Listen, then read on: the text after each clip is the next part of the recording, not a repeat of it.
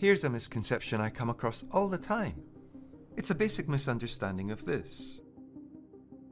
At the beginning of the 20th century, a lot of great minds were mulling over hard questions.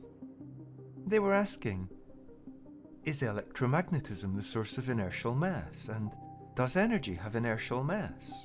These questions led to science's most famous equation.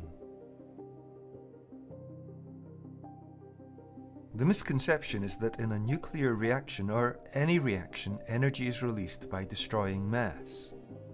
Einstein's equation is wrongly interpreted to mean that to create energy, mass disappears. But remember the question the great minds were asking. Einstein's answer was a resounding yes. Energy can appear in the guise of matter, or it can appear as what we traditionally call energy. We can think of matter as a highly concentrated form of latent energy. When the Sun loses mass by converting hydrogen to helium, the mass isn't destroyed. This mass released by nuclear fusion in the Sun is an essential part of the energy leaving the Sun and travelling outward through space.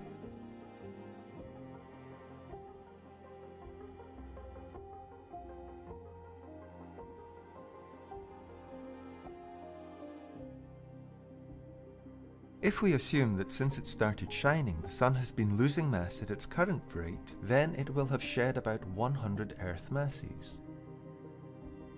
Antoine Lavoisier was famous for his experimental demonstrations and law of mass conservation.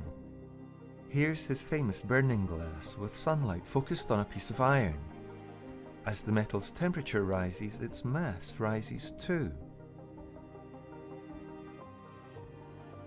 The sunlight's energy increases the temperature and mass of the iron.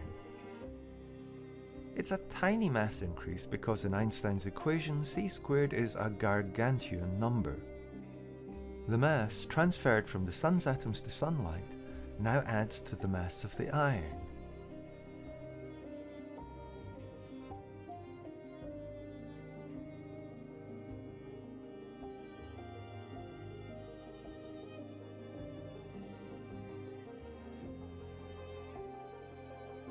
When the latent energy of matter becomes active energy, no mass is destroyed. It's the form and behavior of the energy that changes. The mass of the universe does not change.